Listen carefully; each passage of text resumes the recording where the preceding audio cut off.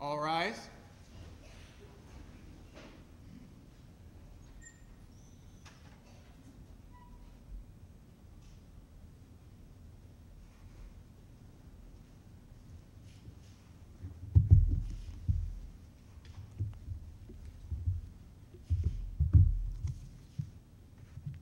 Oyez, oyez, oyez. The Honorable, the Supreme Court of Texas. All persons having business before the Honorable, the Supreme Court of Texas, are admonished to draw near and give their attention, for the court is now sitting. God save the state of Texas, this honorable court. Thank you. Be seated, please.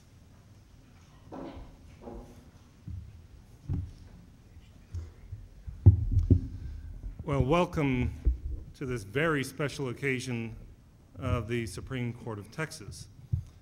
This marks the first time, I'm told, that the court has met formally in this historic room for more than 53 years since the Supreme Court building was finished in 1959. And for those among us who are not of the internet age, this is also the first time a court proceeding has been webcast from this room. Now, we are all here at the bench and in the courtroom products of history. The 1959 court would be surprised about the internet. They would marvel, I think, at the court's diversity. They would wonder why their colleague Nathan Heck is still on the bench. We are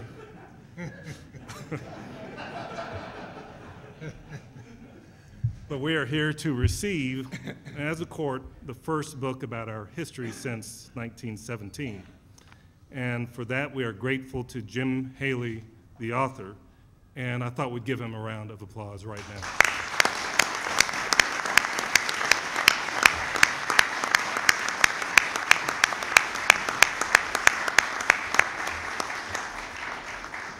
We thank, of course, the Texas Supreme Court Historical Society, which has worked diligently on this project for years to publish this impressive history, and to its director, Bill Pugsley. And thank you, Bill, wherever you are, for making this happen.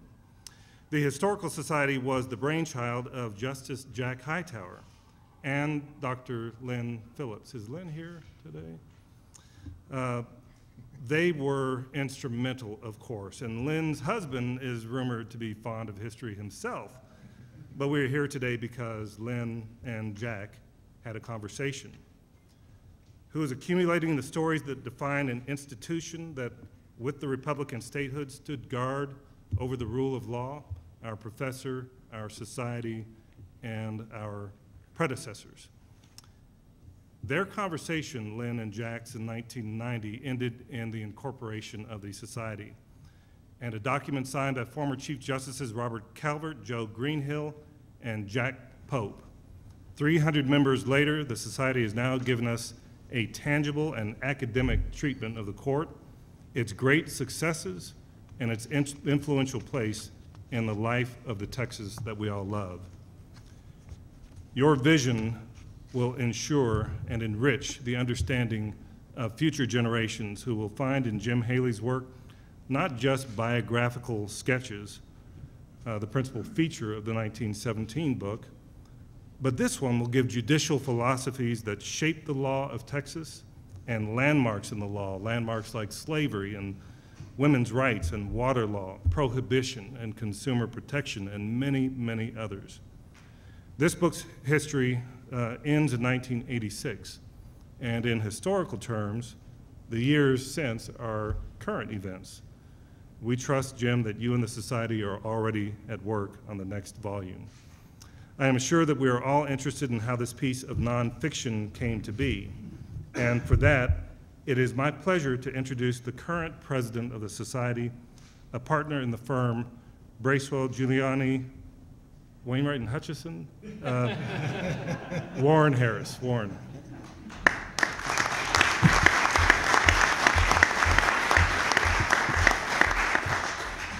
Mr. Chief Justice, distinguished guests, may it please the court. This is a great day in the history of the Texas Supreme Court. We're very pleased that the court has convened a special session to receive the first book published on its history in nearly a century, the Texas Supreme Court, A Narrative History, 1836 to 1986 by James L. Haley. and there's no more appropriate place for the court to hold this ceremony than here in this courtroom. The court met in this courtroom from 1888 to 1959, and fully half of the events that are written about in this book took place while the court was sitting in this courtroom. One notable event in this court's history that took place in this courtroom was in 1925, when Governor Neff appointed a special all-woman Supreme Court, the first all-woman Supreme Court in the nation to hear an appeal involving the Woodmen of the World Fraternal Association. And we're pleased that a descendant of one of those justices is with us today. Linda Hunziker is the great-granddaughter of Chief Justice Hortense Sparks Ward. Thank you for being with us today, Linda.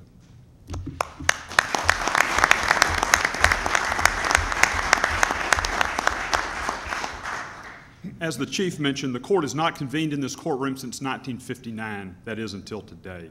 We're pleased that it is this occasion that brings the court back to this historic courtroom. And we would like to extend a special thanks to John Sneed and the State Preservation Board for making this beautiful and historic room available to us for the ceremony today. The Texas Supreme Court Historical Society is proud to sponsor this new book on the court's history. The Society is dedicated to preserving the history of this court. Under the leadership of last year's President Lynn Liberato and her predecessors, the Society today is more active than ever and has an outstanding board of trustees. Many of you may be familiar with some of our events, like our annual Hemphill Dinner, named for Chief Justice John Hemphill. But many of you aren't familiar with other projects of the Society, such as our quarterly journal and our upcoming symposium on the history of Texas Supreme Court jurisprudence. None is more fundamental to our mission than the Society's Texas Legal Studies series. This series of books was started by Justice Craig Enoch, a former president of the Society, and this new book is the capstone on that series. We wanted a book that would capture the attention of everyone, from appellate lawyers to history buffs, from middle school teachers to law professors to the general public here and beyond the great state of Texas. And Jim Haley has accomplished this. This is not a history of the law, but a history of the court and of the men and women who have ascended to it. As Jim Haley aptly put in the book's preface, this is a fascinating story populated by fascinating people, and the goal is to give general readers an appreciation of their unique judicial heritage. I hope that by the holidays you will see a copy of this book on the shelf of every lawyer's office across the state. But if that is all that happens, our goal will not have been fulfilled. The mission of the Society is to spread this story to classrooms and libraries across the state so that students and the public can learn of the rich history of our Texas Supreme Court. The path to publication of this history is a long one. I could spend an hour telling you all the interesting details about how this book came about, but I can spare you those today because our executive director, Bill Pugsley, has done a wonderful job of telling this story in the preface to the book. When you get a copy of the book, please do read that story. But how did this wonderful idea about showcasing the rich history of our court become a reality? One person is at the center of all of it, and that person is Larry McNeil. Simply put, without Larry's leadership, we would not be here today to present the court its history. Larry McNeil was president of the Society, and he realized for this book to become a reality, the Society had to raise money, more than it had ever raised, in order to find an appropriate author to write this history. We are fortunate that we were able to retain an award-winning author like Jim Haley, and you'll hear more about Jim momentarily. But when it came for fundraising for this book, Larry knew where to go, and that was to Harry Reasoner. Harry immediately agreed to contribute to this project and to also get others to do so. The first person Harry called was Joe Jamel, and what a duo those two are to get a project off the ground. Harry continued to contact lawyers and firms and ask them to contribute to the book. And we all know how this story turned out because no one can say no to Harry Reasoner. Thank you to all three of you for making this book become a reality. And there are several others that also need our thanks for their contributions to this book. Marilyn Duncan served as consulting editor for the book. As Jim Haley points out, he's worked with some good editors, but never one who had the editorial eye and instinct and combined that with Marilyn's efficiency of finding key materials. He asked Marilyn to be a co-author of the book, but if you know Marilyn, you knew that she would decline that invitation. And finally, we couldn't have done this without the support of the many donors to the book. In addition to Vincent and Elkins and Joe Jamel, our top donors were Baker and Botts, Bracewell and Giuliani, Fulbright and Jaworski, Haynes and Boone, and the Summerlee Foundation. All of our donors are listed in the book, and we thank each of them for their contributions, large and small. On behalf of society, we hope all of you enjoy reading the history of the Supreme Court of Texas.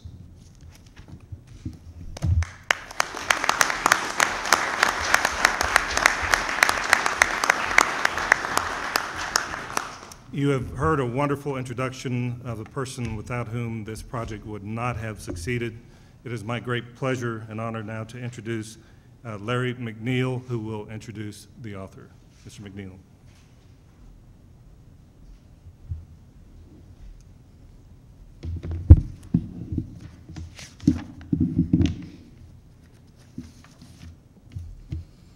Mr. Chief Justice, distinguished guests, may it please the court. When Bill Pugsley called me with the news that author James Haley was available, I knew the Society had finally turned the corner on its long-standing goal of producing a court history. We'd struggled with the concept of multiple writers for a long period of time, and had finally determined having only one author made more sense, and the opportunity to have someone of Jim's caliber as the one and only writer told me we'd made a great decision in changing the original approach. I remember visiting Judge Will Garwood in his chambers and seeing his delight when I told him about Jim. This was particularly gratifying considering the judge's sometimes strong expressions of frustration at board meetings on the subject of the book's progress. Jim Haley was raised in Fort Worth, graduated from the University of Texas at Arlington summa cum laude, and was well into his second year at the University of Texas School of Law when he realized his calling was not as an attorney. And for this, I am very thankful, since we have plenty of good lawyers, but nowhere near enough good authors. I enjoy reading books on Texas history, and my knowledge of Jim Haley and his capabilities as a writer come from reading 5 of his books. The first 2, Texas, an album of history from the frontier to Spindletop, and Texas from Spindletop through World War II, presented unusual perspectives of Texas eras using a great deal of photographs, maps, and primary sources. The third book I read, The Buffalo War, The History of the Red River Indian Uprising of 1874, was actually Jim's first book, published way back in 1976, and I found the fluidity of his writing style highly unusual for a subject matter normally couched in the dry prose unfortunately practiced by too many academic historians, and for that matter, too many academic writers in general. And then I came across Jim's book on Sam Houston, which I found difficult to put down. He presented a plausible explanation of Houston's perplexing career and character, and he did so in a very readable way. As stated in a review appearing in the Western Historical Quarterly, quote, one of those all too rare books that managed to bridge the great divide that separates scholars and the history-reading general public, lively and invigorating. Haley's book on Houston was truly a page-turner for me. The support for his various propositions about Houston, such as the inaccuracy of previous characterizations of Sam's first marriage, or his real strategy behind the runaway scrape, were so heavily footnoted that I was turning from my place in the book to the back of the book on almost every page, on top of which the footnotes themselves were independently fascinating reads. My opinion as to the high quality of the Sam Houston biography is certainly not unusual. Jim received numerous awards for this work, including the Western Writers of America treasured Spur Award as Best Biography, the Texas State Historical Association's prize for Best Book of 2002, and the T.R. Fehrenbach Award of the Texas Historical Commission, which honors, quote, the person that has provided a significant contribution to the promotion and preservation of the history of the state of Texas. The remaining book I read is Passionate Nation, The Epic History of Texas. You know, it doesn't seem right to describe a 650-page book as a compendium, That is a brief treatment or account of a subject, but I think that fairly describes it, and I suspect Jim had enough material to make it a multi-volume work. So these books were my introduction to Jim Haley, and the reason for my enthusiasm when I learned he was available to write the Supreme Court history. As I explained at the time to my fellow board members, we wanted a recognized writer, at least in part a Texas historian, who took the scholarship of this undertaking seriously, but whose writings were so readable that the court's history would appeal not just to attorneys, judges, and legal historians, but also to the general reading public.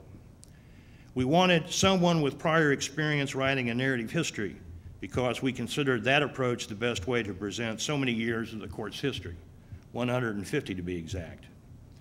We wanted someone who could put the history of our Supreme Court in context with the history of our state. We have these for our executive department and to a lesser extent our legislators, but nothing at all for the judiciary.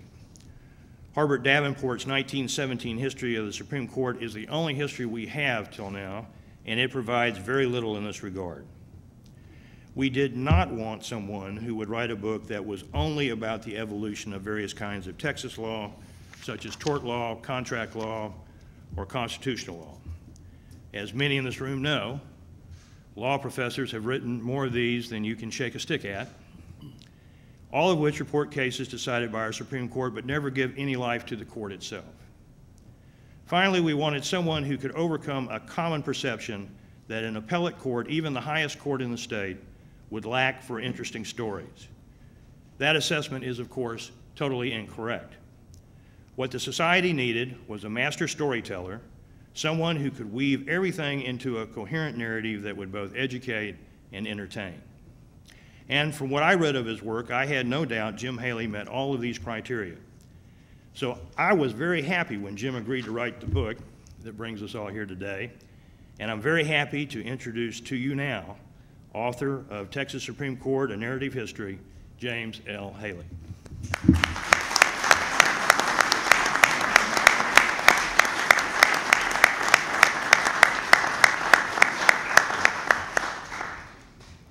No pressure. When I left law school in 1978, decided I would rather write books. These are words that I thought I would never in my life hear myself say, but, Mr. Chief Justice, honorable members of the court, may it please the court. I was last in this room about 6 weeks ago in my previous guise as a tour guide. I worked for the State Preservation Board, and when nobody was looking, I stepped over the velvet rope, just kind of scope out the room so I wouldn't be totally overwhelmed by the occasion, but I didn't know at that point that I would be facing the sitting court, past court members, judges, so many distinguished people. And so, yeah, shy little writer is just a little bit overwhelmed. I have a few of my own really heartfelt thanks to pass around. First to the State Preservation Board for making this wonderful room available. The tour guide in me has got to tell you that between the Supreme Court room and the governor's public reception room, those are easily the two best restoration jobs from when they reworked the Capitol in the 1980s. They actually found swatches of the original carpet, which they rewove. In fact, you may not know this. I'm going to be pointing to some of the pictures around. Top row of the pictures, second from the right in the ornate frame, is Reuben Reed Gaines. He was Chief Justice from 1894 to 1911. When he was an associate judge, he came to the carpet and he stopped and he wouldn't walk on this carpet in his street shoes. He made Alex the porter bring him carpet slippers, which may be one reason why, you know, some of it was still preserved. The gold brocatelle drapes, they had fragments of those. Those were rewoven. The walnut curtain rod is original. And, of course, the bench is original. By the way, one little, get ahead of my story here, factoid that I like to tell the tourists. The motto on the bench, Sicut Patribus sit Deus Nobis. A lot of us are unaware that that actually for many years was the motto of the city of Boston. And for many, many years, it has been translated as, as he was to our fathers, so may God be to us.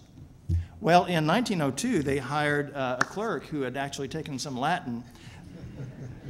And Latin, of course, being a wonderfully ambiguous language to try and translate in any event, said, no, sicut patribus sit Deus nobis, as our fathers did, God will do to us. Different narrative. So, thanks to the Preservation Board for making this wonderful room available. And the people I worked with, Bill, Pugsley, the director of the society, boy, he kept the engine going. Marilyn, that I worked with, I tell you what, I have worked with some of the best editors in the business, and I've never, oh my goodness, she is the most amazing person to work with. Larry McNeil, who became the patron saint of the book. The donors, I mean, I tell you what, books don't happen out of thin. I mean, we all know how the publishing industry is changing. Remember things called bookstores? Remember publishing houses? And now it's all about, you know, kindling and blogging and publish your own on the internet. Books like this don't happen without some backing. And I tell you what, when Bill came up to me at a TSHA meeting and kind of pretty literally buttonholed me and said, I want to talk to you, and he told me about this, I thought, that's why I went to law school. This was planned out from a long time ago. And you know, I tell you what, that I suspect that, well, yes, it's true I wrote the book, but in this whole process, I probably had the least burden to carry, because I tell you, when we got all through with it and the book had its scholarly readings and it was accepted, and Bill and Marilyn and Larry and I were in a meeting over at UT Press about how to do the book and all this, and I said, well, that was fun. Why don't we do another one? Well, I figured out right away they probably needed a rest.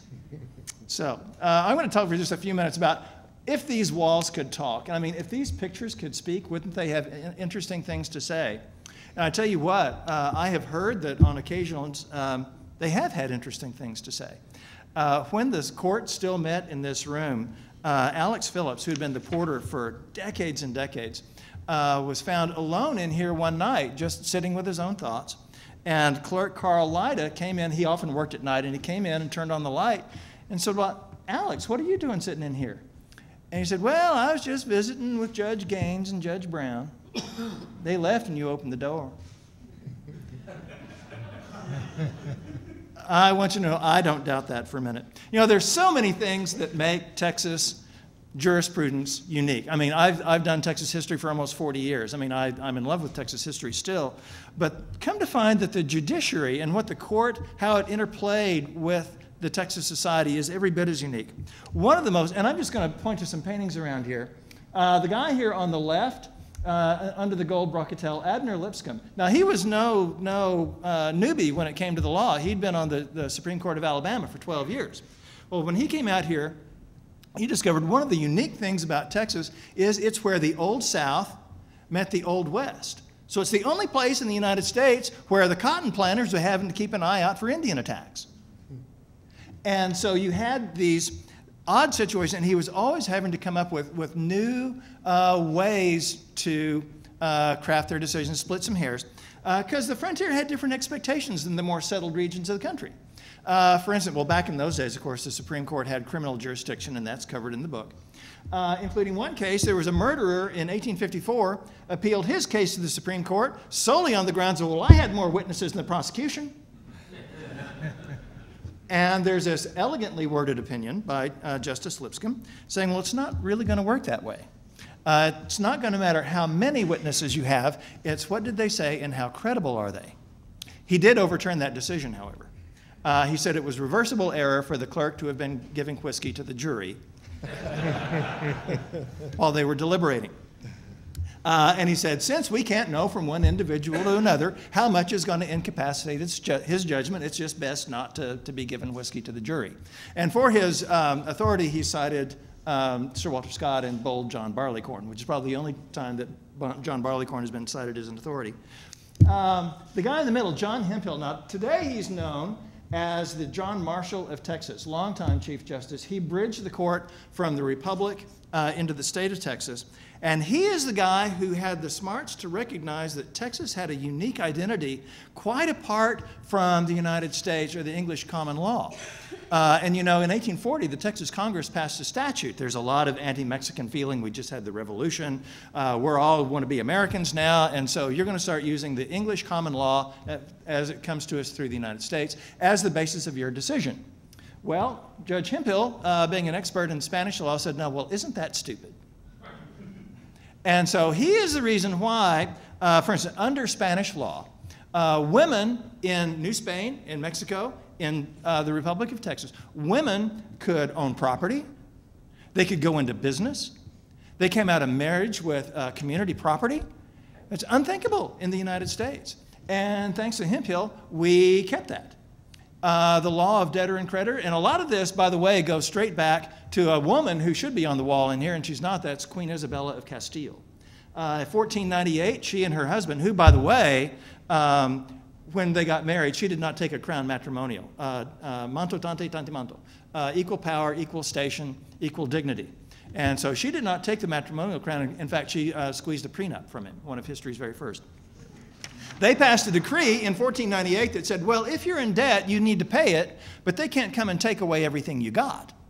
Well, in the United States and Great Britain, they had debtors' prisons.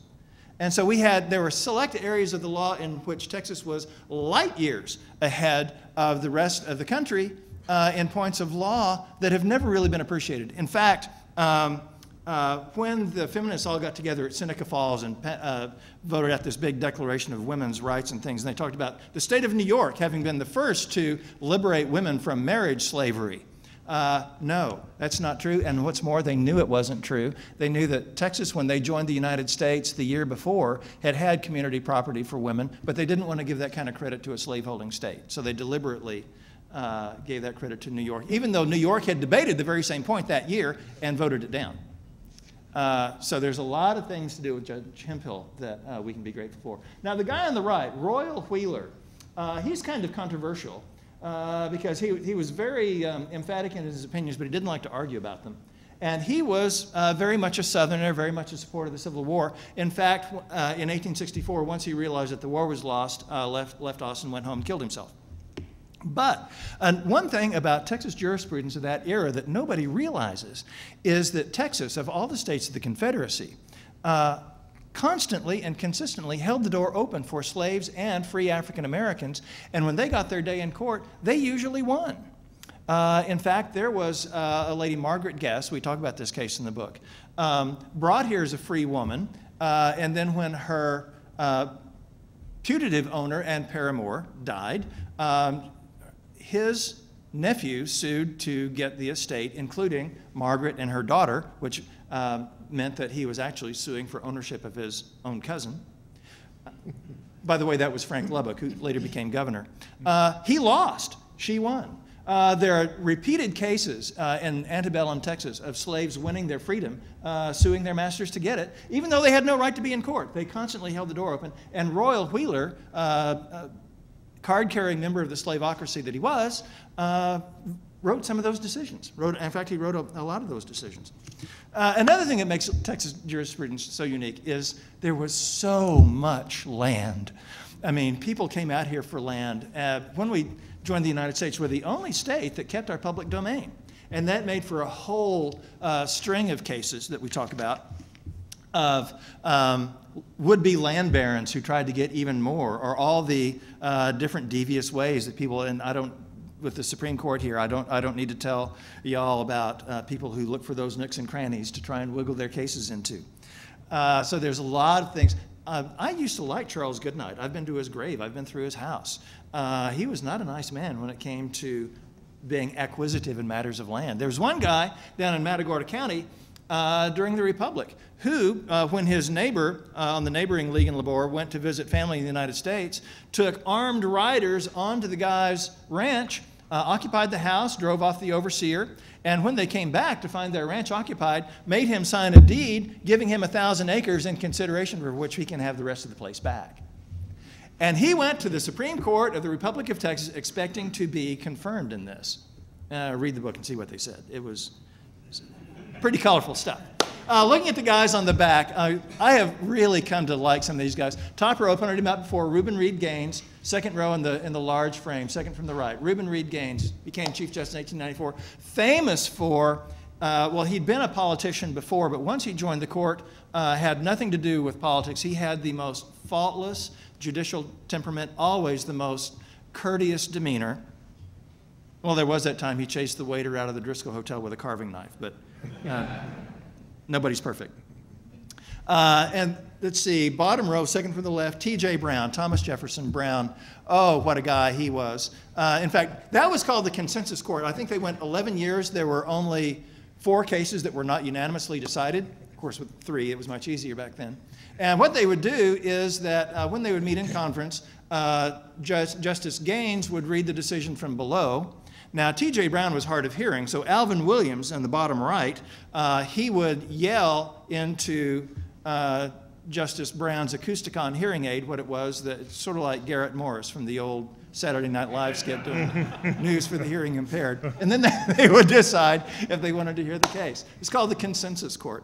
Now, T.J. Brown there, he's very interesting. He's kind of a fitness buff, you know, and he would take a walk every night, even well into his old age. And when he didn't walk so well, he had a great big tall staff that he would write with, and he liked to walk at night. So he'd hang a lamp from the top of his staff. So he'd go walk. His house was at 14th and San Antonio. So he would go walking up San Antonio Street with his lamp on his staff like Diogenes looking for an honest man. But you know, once he'd start walking, he'd kind of lose the way. So Deputy Clerk Clamp would walk along discreetly behind him and make sure they didn't get flattened by some Tin Lizzie. He's an interesting guy. He would also, when he walked during the day, he would walk all the way up to what they used to call the insane asylum and chat with some of the patients and then walk his way back. I don't know how that centered him, but it seemed to. There have been times in the history of the court when the members have had to show extraordinary courage. And I wish his picture was in here, but when you leave the room, look straight across at the Court of Criminal Appeals, and the painting immediately to the left of that is James Hall Bell. He was the youngest member of the court right at the time of the Civil War, and he was a unionist. And we forget that unionism had a lot of strength in Texas right up until the shooting started. Then you get lynched or burnt out if you said the wrong thing. Well, he went home to Brazoria County to vote the secession referendum. You know, do you really want to secede from the Union? And of course, it was like 46,000 to 14. It was a very lopsided vote. You know why? When he went home to vote in Brazoria, he went up to the polling place. They gave him a card. It was a great big reddish-pink piece of cardboard, and it said "For Secession" already printed on it. And a lot of people don't realize that in this referendum, they dispensed with secret balloting. Anyway, one guy who was there on the scene said, now Justice Bell had a very elegant handwriting, and so he put his knee up on a chair and braced his knee on the table and asked for a pen. Somebody gave him a pen. He completely marked out for and wrote in against. And the poll watcher said, Judge Bell, I'm really sorry to see you make this decision. You're going to regret it. Think how many people in Texas didn't have the nerve to stand up to that kind of intimidation at the polls. By the way, in Brazoria County, there were only 2 people who voted against secession, Justice Bell and his brother. I could go on and on and on, but we got to be out of here soon enough. I do hope that when you read this book, you will see these factors and these people that I just was captivated by. Top row on the left, John William Staton read 40 pages of law every day except Sunday, all his public life. I mean, that's some guy, even when he wasn't studying a case, you know, he would still study law. Now, I do know that there is a kind of feeling out there in the world abroad that history as an academic subject has been taken over by liberals and academics, and it's not really written for real people anymore. Well, my answer to that is that when I write a book, and I come to an occasion where I'm going to be signing books at the kind of a reception across the way, I want you to know I have a red pen and I have a blue pen. I don't care what your politics are. You know, I will sign it either way you want. Well, I can't tell you how honored I am to have this occasion to actually stand here and talk about court history in front of the Supreme Court. It's something I will remember all my life. But right now, I'm going to sit down, and I think I'm giving it back to you, am I not? Or I'm giving it to the Chief. Thank you. Either way.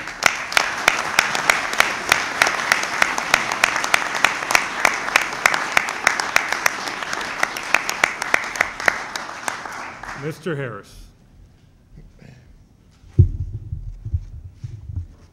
Chief Justice Jefferson, members of the court, on behalf of the Texas Supreme Court Historical Society, it's with great pride that I present to the court the book of its history, the Texas Supreme Court, A Narrative History, 1836 to 1986 by James L. Haley.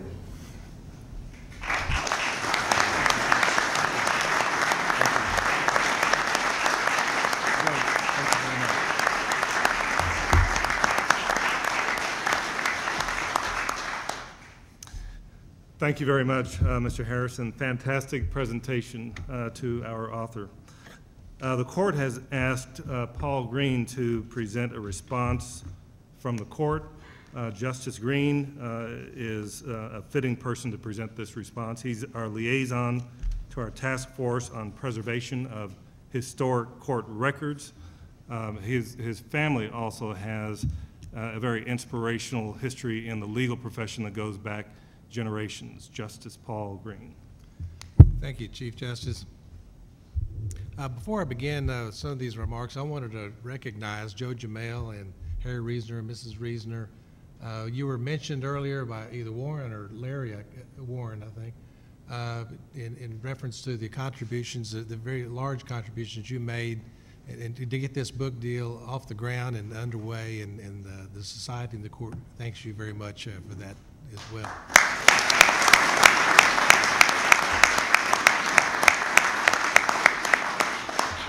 I also want to mention briefly, the Chief and I are listening to Jim talking about the room and so forth. Of course, the room is very important to the court, and me particularly. I always loved to come into this room. And when I came on the court back in 2005, it became obvious that we needed some extra room in our conference area and so forth. So the Chief Justice asked me to do what I could do and try to get some expansion in the room and redecorate the conference room, which hadn't really been touched in a very, very long time, if ever, for that matter. And so I was sort of inspired by this room. And I asked the state architect to come over with me, and I showed him this room. I said, we want to bring something from the old court back to the new premises where we are since 1959. And I invite you to come by and see the conference room when you can, because he really brought some of the essence of this room to that conference room, including much of the carved wood that you see on the bench, the crown molding and the spiral wood, and the beaded paneling that you see in the room here, very special, and it's a very unique room. And so it's inspired by this room. This court, like many other institutions in this state, has its traditions. The oyers that open and close the court, the precise way in which we are seated at the bench, the peculiar way in which the court is addressed, and the black robes we wear, among other things. Thankfully, none of our predecessors carried forward the English tradition of justices wearing white powdered wigs. Not that Justice Heckner or I would need one. But these traditions of the court that we carefully preserve are an important link to our old English heritage. More than that, they remind us of the sanctity of this place, both as an honored and respected place of civilized dispute resolution, but also as an everlasting shrine to the genius of the founders who established such a remarkable system of justice that is well worth preserving. The history of the courts generally, and of this court particularly, which is of course why we're here today, is also well worth preserving. If one simply wanted to know what the court has done over the years, it can easily be gleaned from the study of the opinions handed down over the years. But obviously this does not tell the whole story of the court. What of the historical context of the court's decisions? There were the formative years of the Republic, the agonizing years of succession and Reconstruction, the oil boom, depression, drought, and World War. How did all of these things and more influence the development of the common law in this state? What about the justices? Their backgrounds and personalities most certainly had an influence on the law. Politics, elections, scandal, and deaths all shaped the court as we know it today. These are the kinds of things that Mr. Haley writes about in his history of the court. The justices and other court personalities are all brought to life in the context of their times. Here's an example from the book that drew my attention, recounting a court event that happened at the outbreak of World War II. On the day after the attack on Pearl Harbor in 1941, the justices gathered with their staff in the court conference room, which I believe is located somewhere right behind us in Representative Duncan's chambers there. They gathered to listen as President Roosevelt declared war on Japan in his now famous Day That Will Live in Infamy speech. After it was over, all three of the court's briefing attorneys announced they were resigning to join the service, including a young Joe Greenhill. Since most young men were going into the service, the court was left with no other choice but to hire female briefing attorneys for the very first time. And to close the historical loop that this story opens, I would note that Joe Greenhill's grandson joined the court this past summer as a law clerk, succeeding his grandfather's distinguished service on the court. And I think Joe is here, is he? He'll stand if he is. There he is.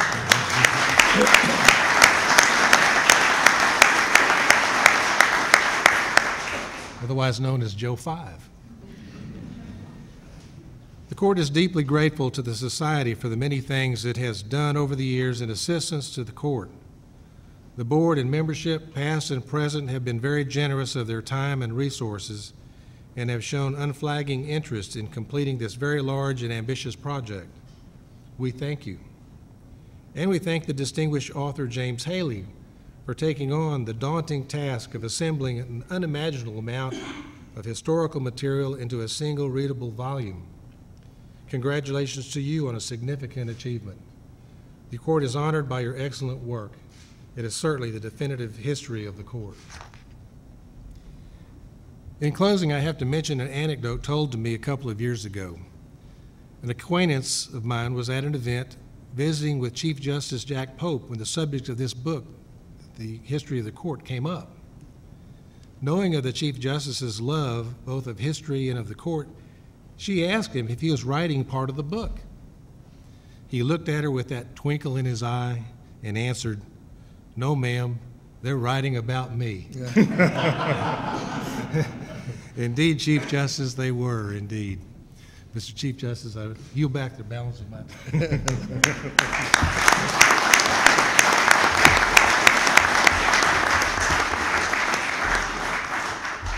Thank you, Justice Green. And before we close, we wanted to recognize just a few additional special guests, all of whom, by virtue of their public service, have made or are creating history for Texas.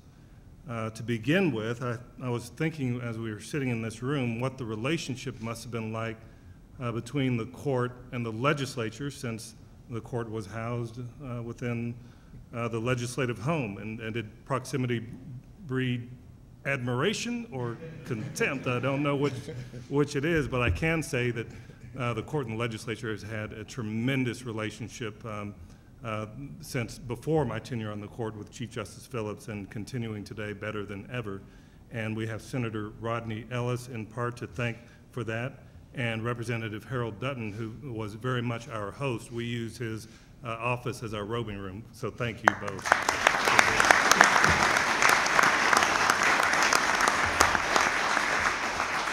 And we have former members of the Supreme Court, Chief Justice Tom Phillips, Justice Craig Enoch, Justice Priscilla Owen, now on the United States Court of Appeals for the Fifth Circuit, and we thank you for being here. Carla Johnson, the wife of Phil Johnson, thank you as well for being here. United States District Judge Lee Yackel, I saw here. Thank you, Judge Yackel, for being here. Chief Justice of the Third Court of Appeals, Woody Jones, thank you for being here as well. And I will take a page out of Justice Heck's book if I've missed anyone who thinks they should be recognized. Jeff Rose from the Third Court of Appeals, thank you. And thank you all, guests one and all. Thank you for being here. That concludes these proceedings, and our clerk of the court will now adjourn the court. All rise.